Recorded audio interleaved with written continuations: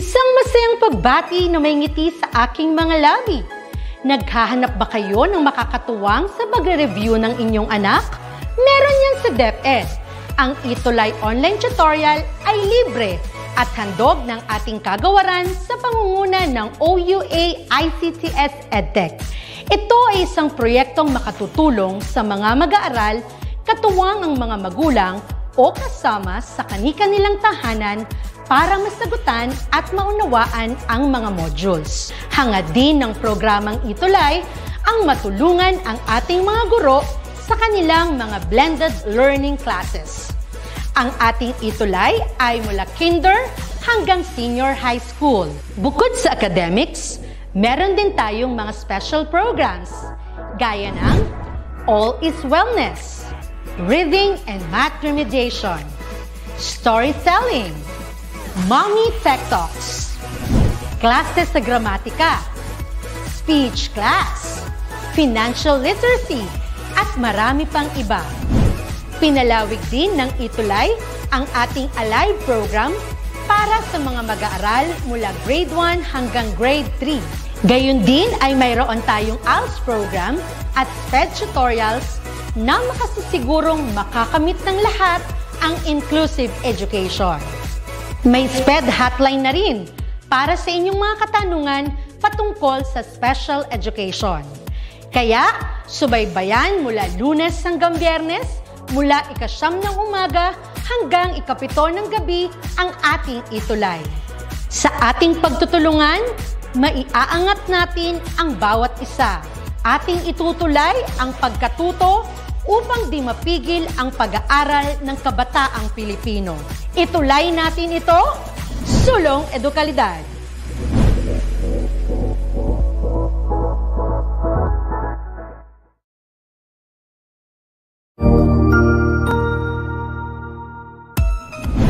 Mabuhay! Good day to all! I am your tutor Madge. Welcome to ETUlay, a free online tutorial, an initiative of the Department of Education, Information and Communications Technology Service, Educational Technology Unit, ICTS EdTech. This program is aimed at helping and assisting learners from kindergarten, senior high school, ALS, Alive, and SPED learners.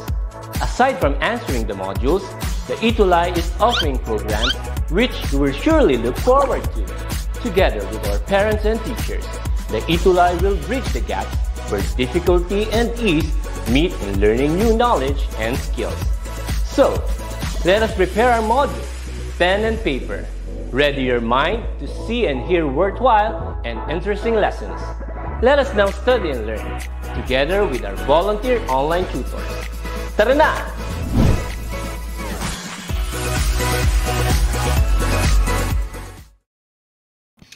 Hello, good afternoon, Tutor Joyce.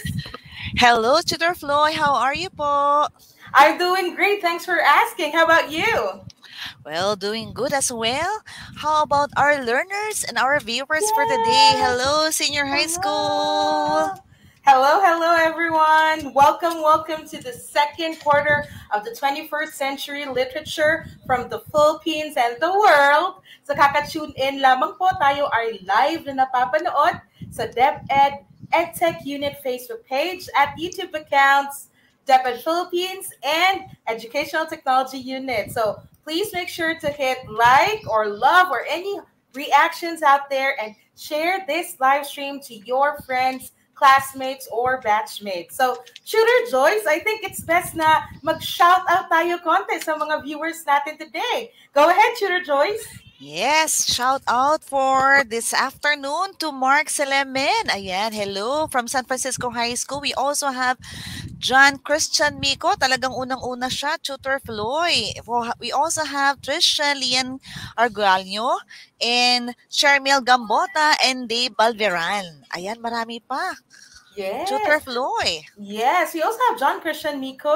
Hello, anak. Welcome, at salamat kasi you're still joining us today. So we also have Sherry May Gambota and Gwyneth again. So there are lots of folks here today and pwede pa tayong umabol. Just make sure to share this stream to your friends and classmates. So, ayun. So, Tutor Joyce, anong meron ngayong araw to? Kasi parang pagkakaalala ko, we were promising someone to greet our Yan. future kids' birthday. Sino to, Tutor Joyce? Yan. Happy birthday to Joseph Conrad Bulaklak, ang napaka-masukid and suking-suki natin sa 21st century literature to Tutor Floyd. Yes. So everyone out there, you can join us in singing a very quick happy birthday song with a quicker beat. 1, 2, 3, go.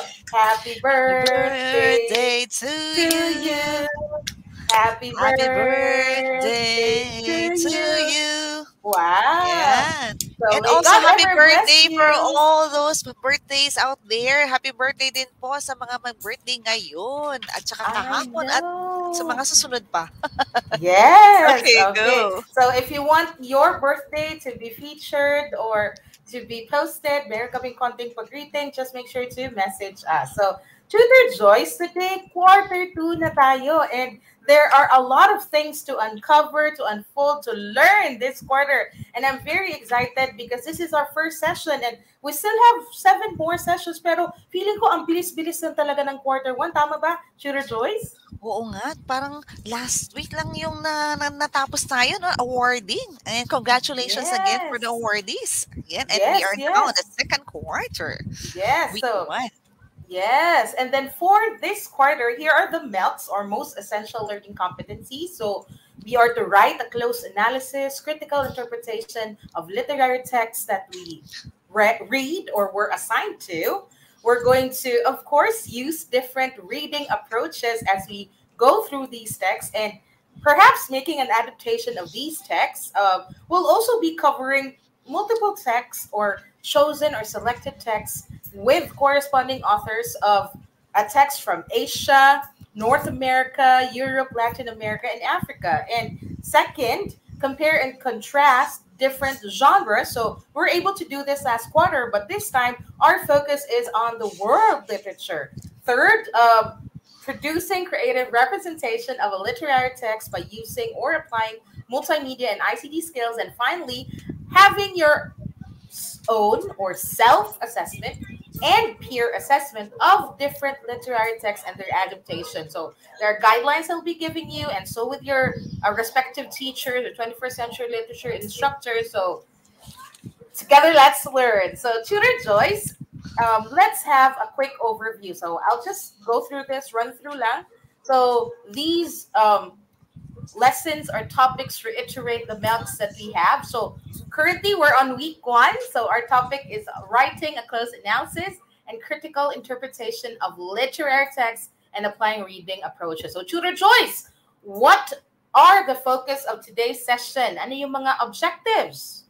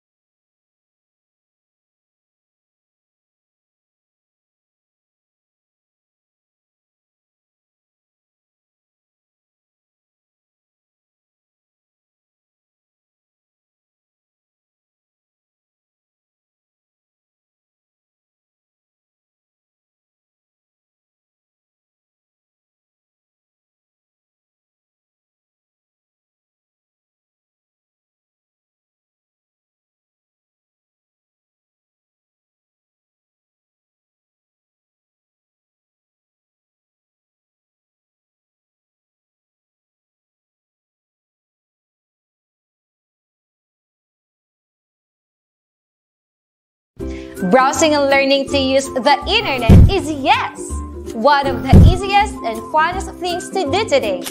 A click here, another click there, and we can be anywhere. You can meet people from around the world. Hi! Read amazing stories and histories of the past. Ooh. And even have a glance of what may be seen in the future. But remember, using the internet without proper guidance and enough knowledge can also be one of the scariest we can ever imagine. Ooh!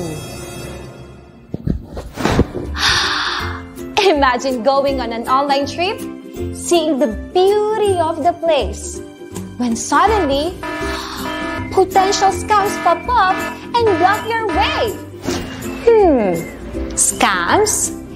These are dishonest tricks used to deceive people, and we don't want that to happen to any of us. So, be your own hero online. Be internet alert. If it's too good to be true, then it's most likely fake. Fair exchanges shouldn't ask for your personal information. Always think twice or ask for the assistance of your parents and guardians before accessing a new site. Be on guard for possible phishing that will ask you to log in and give your important personal details. Whew! That was close. Good thing I am internet alert. Remember, any effort to steal your information may be a form of scam. So always trust your intuition and distinguish what's real and what's fake online. This has been your online hero, Ma'am Jennifer, reminding you to beware by being aware, keep your learning safe, and don't fall for fake.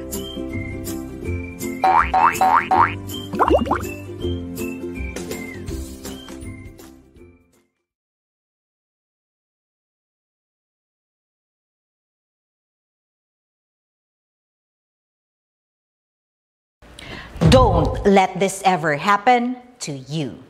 Hackers and scammers are lurking about trying to get.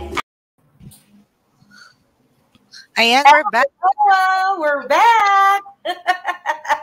Okay, so Tutor Joyce, medyo may konti lang na parang aberya, but not to worry, we're back. Thanks for our director, Direct Ken, for assisting us. So I believe we're able to uncover the different milks. So we were able to present it kanina. And nakita po natin there are 4 milks. And despite them being 4 lang po, we're able to stretch this out into 8 weeks. And as we stretch out these topics, meron po tayong konting overview or session guide. So we're on our first week, writing a close analysis and critical interpretation of literary text and applying reading approaches. So, yun po yung gagawin natin today. Yun yung i-uncover natin today. So, Tutor Joyce, what are the objectives? What are the targets of this session? Yes, and of course, this session will not be complete without our lesson objectives. So first, we have identified the common reading approaches that are helpful in analyzing and interpreting a literary text. Second, illustrate some tips in producing a comprehensive or close analysis and critical interpretation of a literary text. And lastly, produce your own literary analysis or critique. All right. So those are the focus today. So you produce your own literary critic. Hopefully your subject teachers in 21st century literature will be able to assign those to you and read a lot of your works in your online classes as well. So what is the literature concept of the week? Hindi pa rin ito mawawala. So our concept for the week is the skill of reading or simply reading.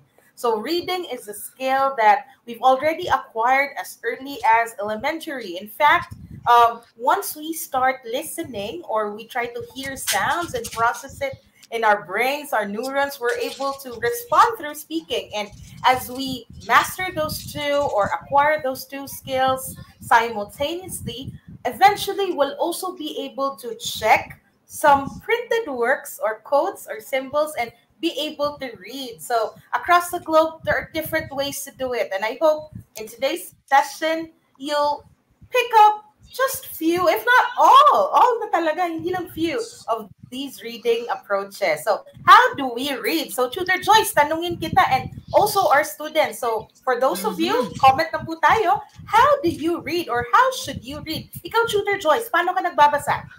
Well, back so medyo medyo late no, bloomer. Pero I would really love reading in a silent place. Parang gano'n, may mga classic music ako naririnig. So it really inspires me reading more and more. Ganon. How about Yeah. you, So that's Tutor Floy? Yeah, so that's good. I also enjoy the same thing when I read. So I play some music, especially if parang ang dami ko nang iniisip and I'm drowning with tasks. So I play some music. If I want to relax and I want to concentrate, definitely some classical music or acoustic songs Wow. or Wow. Wow. yes, Love cover it. songs. However, if I feel so drowsy already, I go ahead and play a lot of loud music, sometimes even rock. Oh. I reach that point just to make sure that I'm upbeat and all, and I have so much energy as I read. And if I know already a material, I'll quickly scan through the material because I wanted to jump into portions of a text which I'm not that familiar with. So, Tutor Joyce, Ayan. since we're Yes. able to have that, sana yung mga students natin, pakitype lang po kung paano tayo nagbabasa. What's our best asset or best practice when it comes to reading? So, Tutor Joyce, what are reading approaches then? So, Well, the reading approaches that we have, ayan. Of course, ayan, ano muna, Tutor Floy muna, ating slide. Ayan, we have here, there are so many strategies talaga, no, in reading. But when we speak of reading, these are common for teachers and parents to feel overwhelmed. But literature-based reading instruction involves reading, teaching through exposure to literature. Ayan, Tutor Floy. So in other yeah. words, All right. ayan. So students learn how to analyze text by reading and analyzing. But if you're going to go to look closely, no, we have the plan and explicit action that help readers translate print to meaning and also help improve readers decoding and reading comprehension skills. And of course, yung focus natin, wag mawawala, literature-based instruction is to help children develop. Ano ba yung dinidevelop sa kanila dyan, Tutor Floy? It's the literacy skills, no? Through having a real-life literary experiences. And there Yeah. are four, Tutor Floy, alam mo ba, there are four reading approaches that we will be sharing this afternoon. Ayan. And to Mhm. start with, we have here skimming. Ayan, meron tayong scanning. And we Mhm. also have the intensive and extensive reading. And of course, to start with, Tutor Floyd, take it away. Yung Yes, unang-una. yes, yes, yes. So, since there are four, let's go over the four. The first one is skimming. So, this is something that's very common to us if we're already familiar with the text. So, we've read it before, and as you go through the material or as you skim, you just get the summary or the gist of the text because you already know where to go. What are common scenarios of skimming? Let's say you're so excited to check out a new product or a new service, you'll go ahead and type or search for latest reviews from users or fellow consumers. That's skimming practice. Another would be, let's say you're preparing for a speech and you're trying to read your cue cards or notes before a speech because you don't want to forget any detail in the speech. So that's another scenario for skimming. We also have searching for something in our notes, or maybe you're having a review with a friend or a sibling, and then, yep, skimming is there and will never be gone. So that approach is so common. So let's have the second one, Tutor Joyce, which is Yes. scanning. Well, scanning. So we have simply running the eyes over the text, and actually scanning differs from skimming in that you do not deal with all the content, no, in scanning, but search through the materials of a specific purpose or specific word. So you are really finding the answer to the question, something like that. Tutor Floy. And then Yes. you're seeking an appropriate quotation, reference ba, or statement, okay? And especially, no, isa pa, yung mga, you're locating names in directory, ayan, words in a dictionary, Yes. prices in a catalog, ayan, or it's a quickly reading a text to get the summary of it, or aim only at finding the necessary, take note, necessary information in a text. All Ayan. right. So, Tutor Joyce, I just wanted to emphasize this part kasi medyo na-mention mo na we are trying to summarize a text. So, ganito ha, pag skimming kasi, you already are familiar with the text and it's easy to get the gist or some portions. However, for scanning, nagiging summary in the sense na parang, for example, meron kang hinahawakan, tapos meron na siyang parang chapter summary. Let's say, ang haba ng text, patingin nga ng chapter summary or parang recap ng summary na to. So, dumidiretso ka na doon kahit hindi ka familiar sa material. Alright? So, there are some other examples. So, Tutor Joyce, baka gusto mong i-share? Yeah, lalo na, we are also familiar with the emails that we have. You usually scan it's actually a technique where students search for keywords in inbox, mga ganon, or it could be an email or subject for in our or news article or even food, no? And ang pagka pumunta tayo sa mga restaurants, no? We visit there and then we search or scan what our menu for that restaurant, something like that. Yan. Okay. All right. So, thank you for that, Tutor Joy. So, kung gutom na tayo, syempre, ang bilis lang talaga mag-scan lang. Ano ba talaga ang order natin? Parang ganon. Okay. Yes. And we also have reading approaches. 2 more, Tutor Joyce. The 2 remaining reading approaches here would be intensive and extensive reading. Okay, so what is so special about these 2 is it's as if you're having a boxing match. Okay, so in this boxing match, you're trying to weigh things and you try to explain or try to find an explanation to what you're reading. For intensive reading, you use it in academic context. Let's say you're preparing for an exam or you're reviewing for a major quiz or unit test, which we miss, by the way, in face-to-face classes. So we're taking time in reading a material and really pausing when you think something is difficult or when you see an unfamiliar term, you go ahead and pause, search for the meaning of the term, then go back to that portion of the text and then understand the text or interpret that portion of the text before moving on to the rest. Okay, so intensive reading is so special because you can really see the focus or the concentration of you as a reader. You don't take the reading material for granted or miss any point. So talagang tutok na pagbabasa, kumbaga. Extensive reading, on the other hand, it's somehow similar. It may take time or may consume time if and only if you're enjoying the material so much. Let's say you're reading something that's not assigned to you. So in other words, ito yung mga opportunities for you to read leisurely. So intensive reading, academic yung purpose, extensive, competitive din siya in terms of time. Pag na-enjoy, mahaba din yung pagbabasa. But you do it in a very leisurely way. So comfortable way, convenient way. At hindi siya required, kumbaga. Alright? So, okay. That's nice. Okay. Yes. So, Tutor Joyce, ano yung mga further reading tips na meron tayo? I'll begin first, and that's vary your reading rate.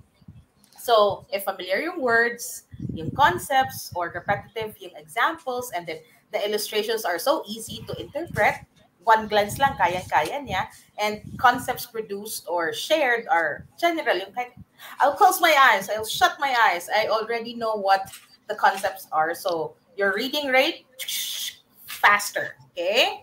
On the other hand, if medyo maraming unfamiliar terms or words that may need unlocking, or long-winded sentences, or words that are quite verbose in nature, ang daming words, daming sentences, daming ideas, and highly detailed information, definitely your rate becomes slower because you're intently reading a material. And sometimes, if hindi man slower, kung slow na ka na talaga, at least medyo steady lang yung pagbabasa natin. All right? So, that's amazing, right? How about the Yeah, second one, nice. Tutor Joyce? Well, the second one we have to look out for pivotal words, no? Ito mga pivotal words na to, in other words, to repeat. Actually, these words are some kind of what we call the transitional words. So we have to look out for this. Yan, my examples natin yung consequently, therefore, for these reasons, or in entirely, while, on the other hand, because these are several phrases, conjunctions, that words help us to understand what's coming up next or what's next, diba? Oo, and knowing this can be a big help when we are deciding to read the following section. Ayan. And yan, isa yan, yung repeating words such as in other words or to repeat. It means you are about to read or repeat the information, no?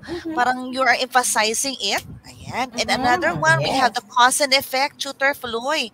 On the other hand, ayan, yung because, so, consequently, and therefore. I know. Ayan. All And right. summarizing words will be followed by information that can give the big picture. These includes yung mga for these reasons and in conclusions. All right. So good job, Tutor Joy. So I believe when our kids here, our viewers, would come across pivotal or very important words, agad-agad na nila ma-realize, oh, these are transitional phrases or devices or maybe signpost that they need to look into para makita nila yung relationship ng mga ideas in a text. So good job there. So the third one, guys, or the final reading tip that we have here is read voraciously. Imagine yourself eating a lot. Like if, let's say, you're craving for burger or cheesecake, Tutor Joyce, I kind of miss I love cheesecake. Yeah, so Okay. once you're fond of something and parang ang tagal mo na, let's say, nag-diet ka ng todo, oh my gosh, let's get into there very soon. So kung nag-diet kang todo and then you really wanted to eat that at parang feeling mo yung isang serving kulang pa, hala, order ka pa, kain ka pa, and you ask for more, and sometimes parang, oh my God, Ma'am Floyd, gluttony ata yan. Hindi naman necessarily. Hindi naman necessarily. So that the fact that you wanted to acquire that something more and more, similar po yan sa reading. Gustong-gusto mo magbasa because you're enjoying the experience. And remember, if you read voraciously, you're able to spot some techniques of writers and authors out there and shape your own or even come up with your own writing style eventually. Kung sa simula, medyo, di ba, Tutor Joyce, parang kopya-kopya tayo konti ng style ng existing writers na binabasa natin. Pero eventually, nagiging springboard na yung reading mismo ng mga iba-ibang material to writing kasi natutunan na nating magsulat at mag-respond sa text na binabasa natin. So, thank you, And Joyce you're going Carol to create Oates. your own, no? Parang you're going to create your own na, di ba? From reading text. All right. So, thank you, Tutor Joyce. Galing, di ba? So, Tutor Joyce, since we're able to have the 4 reading approaches and 3 tips that we can use in our personal study or just leisure reading, let's have a quick assessment. So, Tutor Joyce, simulan natin yung instructions. Ayan. So the direction, read the scenarios given in each number, then identify the reading approach that best apply for each. Okay, so to start with number 1, Tutor Floy, go ahead.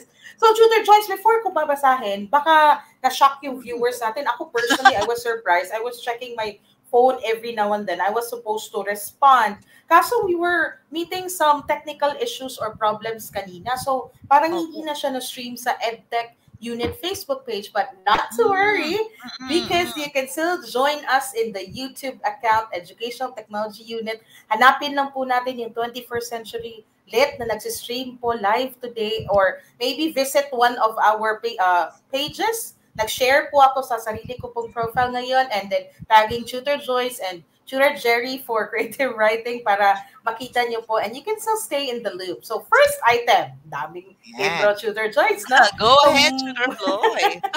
Mariam loves reading novels and short stories during her spare time. According to her, Such hobby did not only provide her entertainment, but also improve her vocabulary. So wow! So hindi lang siya nagbabasa because she is enjoying it. Meron ding enhancement when it comes to learning or relearning different words or terminologies. So is it extensive reading? Is it intensive reading? C, scanning, or D, skimming? What do you think is Yes. the answer for this item? So, Tutor Joy, since medyo di Kindly, natin, oo. kindly write your answers in our comment section, guys. Mhm. Ayan, mukhang nagbabasa pa sila. Tutor Floy. Ayan. Yes. Ayan. Sabi ni Sir Jerry, nahanap din. Nahanap ka na Ayun. din namin, Tutor Jerry. We're here, Tutor Jerry. Hello. Yes. Hello, Ayan. hello. So what do you think is the Alright. answer, guys? Write your Yes. answer to our comment section. Okay, so while we're at it, Tutor Joyce, I think it's best na we reveal it na kasi hahabol Yes, lang yung sige. iba nating learners today. And the answer is, Tutor Joyce, Pero ano sagot may mo? answer na. May answer na Meron tayo. na! Yes, from Wow! Trisha, Lian, Argalio, we have letter B. Ang sabi niya, letter B, tama kaya siya? Tutor Floy, reveal mo na. Yee! Letter A, Ay, letter A. extensive. Ayan, Oo. letter A. So, ganito siya ha. Tutor Joyce, baka gusto lang nating i-repeat kasi medyo hindi nakahabol yung iba. Pag intensive kasi intense, yun yung pinaka root word. So intense, sobrang grabing pag-aaral. But extensive, nag-extend. So we extend beyond our normal routine or reading task in school and have your own routine, like just for leisure. Kaya extensive reading siya. Okay? Kasi spare time lang to eh. Hindi naman requirement yan. So, hindi siya intensive. Parang nagpapahinga lang, gano'n nagbabasa ka. That's extensive reading. Okay. So, but still, thank you, Trisha. Ay, short stories pala. Yes, but thank you, Trisha, kasi you're able to try answering it. At least malapit ka na sa sagot. So don't worry. There still are other items. So next one, Tutor Joyce. Go ahead. Number 2, we have Roland together with his friends visited a newly opened restaurant shortly after the pandemic. He was eager to pay for everyone's meal, that he grabs the menu as fast as he can and start choosing the best food options for everyone. Ako, nakakagutom tong ating ano. Nakakagutom. Number 1, letter A, is it extensive reading? Letter B, is it intensive reading? Is letter C, scanning, or letter D, skimming? Okay, let us see your answers, guys. Write your answer in our comment section. Go, go, go. Yes, go ahead. Tignan ko din, Tutor Joyce, no? I'll grab my phone for a while, and while we're at it, I'll also try sharing our live feed. Parang di ko pa rin siya nakikita sa page natin. So I think the YouTube account link that I've shared would suffice. Tama ba? I think okay na yun, no? Pwede na mag-team replay po tayo. So, not to worry. So, ang answer dito, Tutor Joyce, i-reveal ko na. Yes, reveal na natin. Tutor Floyd, the answer is letter C, scanning. Ayan. Yes. Go, go, go. Next. Okay. So, next one is Micah wants to answer the guide questions as quickly as she can. Parang nagmamadali lahat ng character natin ngayon, Tutor Joyce.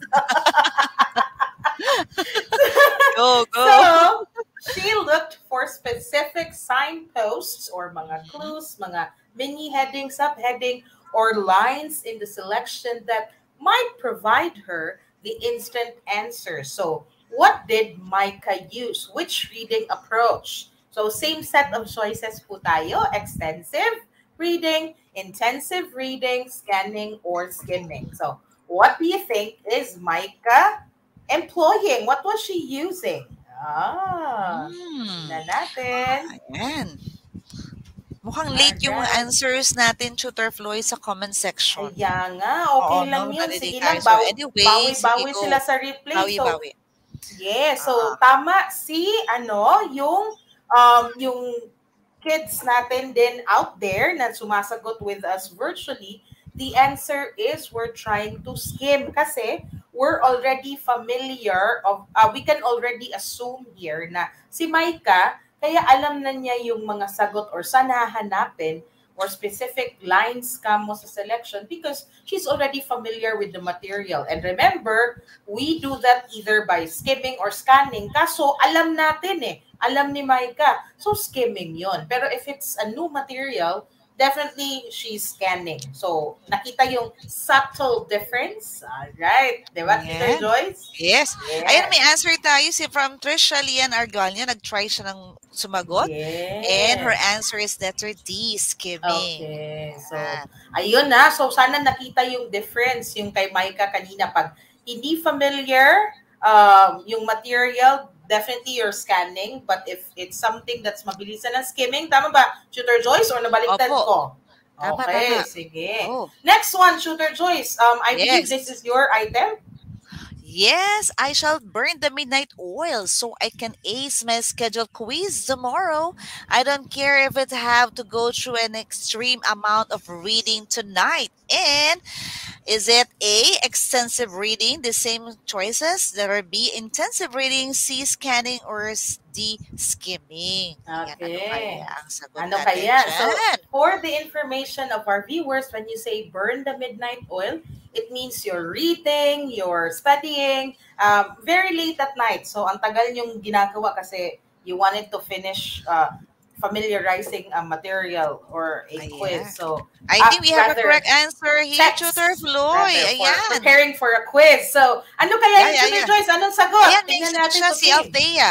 Ang sagot niya letter B, intensive reading. Congratulations, Althea. Good job. Intense. Yes. And I believe this is the final one. Tama ba, Tutor Joyce? Yes po. Okay. So teacher Christine encouraged her students to read not just for academic purposes, but also for leisure, to get the best out of the reading experience. So same set of choices, you guys. So extensive, intensive, scanning, or skimming. So ano kaya to? So tingnan natin. So tingnan nyo ha. Hindi lang academic, pero nakikita niya na it's also for leisure. Kaya siya. So, ano kaya yun? Actually, dalawa to Tutor Joyce. Kahit yung sagot dito extensive, okay? Pwede naman siyang intensive kung academic purposes, pero kung leisure yung focus, extensive reading siya. Yes. So, ayun. And then, wow! Congratulations, everyone! Everyone! Ayun, lahat ng participate. Okay, thank you so Yes. much for Thank participating you. and joining. Thank you. So, Tutor Joyce, since we have few minutes left, konting run-through ko lang yung literary analysis, but I'd like you to define it for us. Go ahead, Tutor Joyce. Yeah, so when speak of literary analysis, this is examining and evaluating a literary work to be better understand it. Not just a summary, but instead it is an argument about the work that expresses a writer's personal perspective, interpretation, or judgment ba niyan, or critical evaluation of the work. And here are some tips, Tutor Floy, that we would like to share. Ano-ano mga ito? Okay. Yeah. Tutor Joyce, let's have the first two. Or Yes, gusto we nyo ako have. yung mag-discuss? Oh, Tingin mo, number Tutor Joyce. one. Sige, Go ako ahead, muna. Tutor Joyce. Okay, Kaya mo go. Number yan. one, annotating the text. Ano ba itong annotating the text? Or simply, pag sinabi mong annotating the text is any action that interacts with a text to enhance the reader's understanding of recalling of or reacting to the text. Ayan. And number two, comparing and contrasting the personalities or decisions that characters make. Ano ba ito? So furthermore, the development of the characters makes the audience care about. It's because when we speak of comparing and contrasting, these are ways of exploring the similarities. Yun, the similarities and differences between two things. And the third, Tutor Floy, ano yung pangatlo? Alright. So the third one here is identifying the author's purpose and style and the context in which the work was written. So last quarter, we're able to uncover these contexts. So my social, my political, ang dami pa actually. And then once we get to know these contexts, we'll understand better why the author came about or produced that specific material. What was the inspiration? What was the context that he was part of? At the same time, if you just wanted to focus on the text itself without recognizing the author's background, tinitingnan mo yung context mismo na nandyan yung mga characters sa text. So, maganda to, parang hindi lang outside the text, inside din yung focus natin. And then, once we get to identify the purpose of the author and yung style niya, agad-agad tayong makaka-decide, wait, I think the purpose of the author is this, so that's the reason why we're seeing this and that. So, tapos you can quote maybe some lines that prove na ito yung nagiging cause or ito yung mga, not really implication, but these are lines that would tell us na this is the author's implied purpose. Okay, so yun. And fourth one, specific literary approach or theory that they'll be using. Kasi Tutor Joyce, di ba? Tama ba, Tutor Joyce, when I say you don't just go for identifying the elements of a text? Tama ba? Opo, no? Kailangan you have to go deeper, not only in the elements of the text. Yes. And when you talk about literary approaches, if you remember, kung psychological or moral, tinitingnan nyo yung mga good or bad sides sa decision ng character. Yun yung pinaka-focus ka mo ng literary analysis natin. But if you're going for historical or biographical, you're certainly looking at the history of the author, even his or her experience or biography. Yeah, so you would know what really were the experiences that caused him to design characters or different plot events, diba? So, bakit ganun? Parang more on war, hindi naman tayo panahon ng war. So, titingnan mo yung biography or history kung saan naging part si author and you would understand na, kaya pala puro war yung theme and sobrang melodramatic kasi ganun din yung na-experience sa time niya. So, again, review those literary approaches so it'll be easier for you to produce your own literary analysis. And the fifth one, analyzing patterns that we see. So, ano yung patterns na yun? Baka may recurring symbol. Let's say si Tutor Joyce, nakikinig siya with us. Example, biglang may tatabi kay Tutor Joyce. Merong shadow sa likod niya. Tapos mga ilang minutes after, ako naman yung focus, may shadow na naman. So, similar to a book or a movie, that recurring symbol is something that you may want to include in your critique. Na recurring siya na pattern, simple, recurring na rhyming scheme kung poems. Kasi at least talagang inaaral natin yung text. And finally, Tutor Joyce, go ahead. Including pieces of evidences to prove your points. Ayan. So, kailangan yun. So, hindi lang basa-basa nagbabasa. So, you have to get evidences just to prove whatever you want to prove on your piece. Ayan. Yes. And remember, you should always quote the lines in the text, specific lines, hindi kailangan buong sentence that would give enough evidence or piece of evidence sa point mo. So, let's say, I see that the author is trying to utilize this recurring symbol. Tapos, you can quote some lines. As he puts it, or tapos ilalagay mo yung line na ganon. Tapos, explain ka na naman. So, that's how literary analysis works. So, hindi lang siya mere answering of the who, what, where, when, why, how. Talagang tinitingnan natin lahat ng aspect ng text. And, having heard that, Tutor Joyce, since we're able to have the tips for literary analysis, I believe ready na yung mga students natin sa incoming days. At recap lang tayo, Tutor Joyce, sa cover natin today. Opo. So we have our lesson recap. We have the skimming, scanning, intensive reading, and extensive reading. Because when we say reading, not all reading approaches may work in a situation or a person. Tandaan niyo yan, na. So hindi pwedeng, kung yung kay Tutor Floyd, sa kanya mas effective sa kanyang skimming or intensive reading. Sa akin naman, more on, mas mahilig ako sa extensive reading. So it depends on the person. So, hindi pare-pareho. Ayan. And there's always a time and place for different types of reading. Yun yung binabanggit ni Tutor Floyd kanina. Yes. Okay.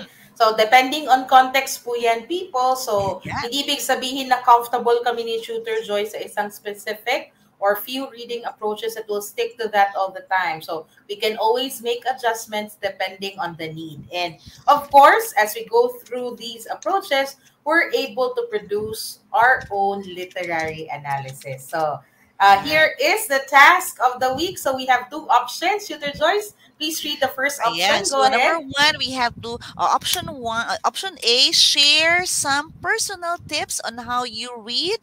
Okay, paano ba yung mga paraan ng pagbabasa ninyo, or share any reading approach that would wonder for you last quarter. Yung parang baka meron kayong mas maganda pang strategy or approaches na na-share, pwede nyo i-share na hindi namin na-share ni Tutor Floyd, no? And you might include some pictures of you performing. Okay, such reading approach, ideally with caption, syempre. Ayan. I post yan sa ating FB page, ha? Ayan, guys.